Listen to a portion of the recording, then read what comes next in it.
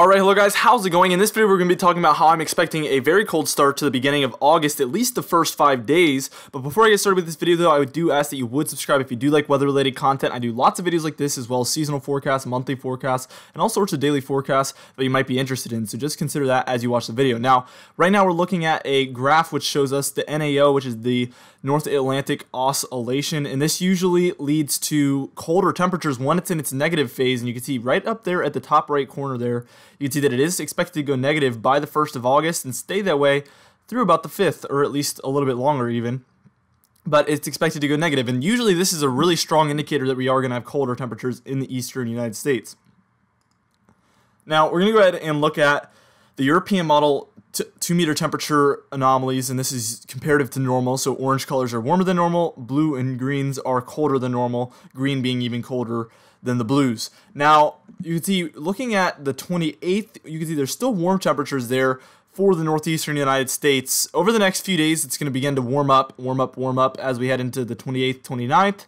But you can see, as I click on the 29th, you can see we do have colder temperatures starting to pour in from the Dakotas, Minnesota, Wisconsin, Iowa, Missouri, Illinois, Arkansas, Oklahoma, Montana as well. A lot of those greens too. So we can see this trough is located in that area and it's diving south. But for the entire East Coast, we're still above average as far as temperatures are concerned. Now, looking at the 31st, you can see the cold is starting to move south and east as it's in the Dakotas, Nebraska, Iowa, Minnesota, the Great Lakes states, heading south even into Arkansas, Kentucky, Tennessee, Mississippi, Louisiana. All of these states are starting to head below average as far as temperatures are concerned, and all of the East Coast is a lot colder than they were a few days before, only slightly above average by this point. Now, looking at the 2nd of August, you can see the cold is located over the northeastern United States as well as some of the Great Lakes states, Ohio, Illinois, Indiana, Kentucky, Tennessee as well. A lot of those states are below average by this point on the 2nd of August. And you can see by the 4th, we do have some colder anomalies there for the mid-Atlantic states through, again, Tennessee, Kentucky, very cold temperatures there. It's going to be kind of warm and cold, kind of flip-floppy if you would, but really it's going to be, in general, it's going to be cold on average from the 1st to the 5th of August. Now, also looking at the 5th of August, you can see that cold dives further south, and the southeast gets a little bit of that cold. Areas to your north are more average.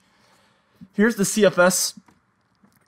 This is a 7-day forecast from the 26th, which is today, through the 2nd, and you can see it's cold from the Dakotas down through into the southeastern United States, warm in the northeast though, but you can see the 2nd of August through the 9th, we do have a cold area there from the South Dakota, Nebraska, through Missouri, Iowa, Illinois, Indiana, Ohio, Pennsylvania, and New York. Now, I think the CFS is a little bit warmer than what I'm saying, but we do see that it is indicating that there will be some cold temperatures there for the eastern United States, and that's as well as what I'm indicating. I don't know how cold it will be, but I do know that there will be some cold from the 1st through the 5th. I think it's going to be pretty cold for the eastern half of the United States, and I think it'll be quite noticeable. Anyway, guys, I hope you really enjoyed this video, and I really hope to see you in the next one. Anyway, guys, have a great day.